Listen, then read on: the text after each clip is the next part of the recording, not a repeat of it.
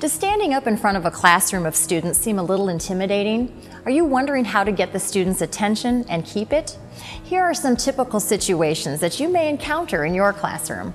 We've had some classes where the dynamics maybe weren't as good as they could have been. I actually had somebody fell asleep one time and started snoring in front of the whole class. I do teach at a lot of schools with over 50% of its students on free or reduced lunch.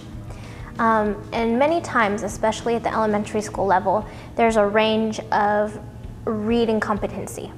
So the ones that usually like to answer over and over and over again multiple times, they don't have an issue as much as the quiet ones that raise their hands sometimes. For example, I was teaching our city today. All of the students know how to speak English, but their reading competency level was not on par with the junior achievement material. So what I did to address the issue, well, not really address, but kind of overcome that challenge is I let them sound it out. So industrial, and then I'm like, industrial, great job, and then I kind of pronounced it the way it is pronounced. I will direct questions toward the individuals who maybe aren't paying as much attention as they should, or they're hearing side conversations, or I might just make a nice comment saying, you know, let's bring the discussion back here because, you know, I'm trying to go through this material.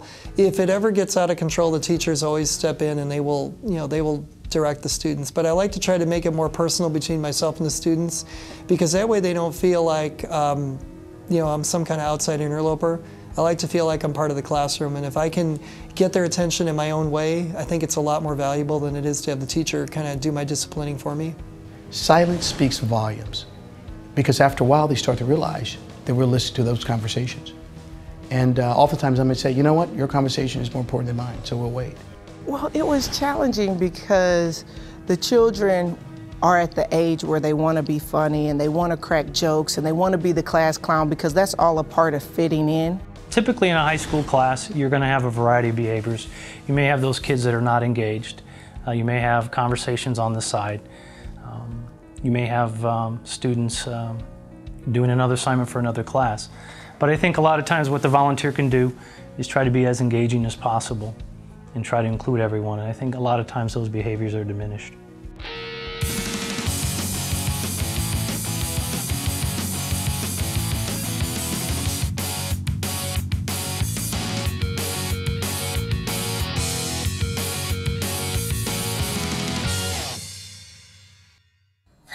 As you can see, depending on the age of your students, you will encounter all kinds of situations.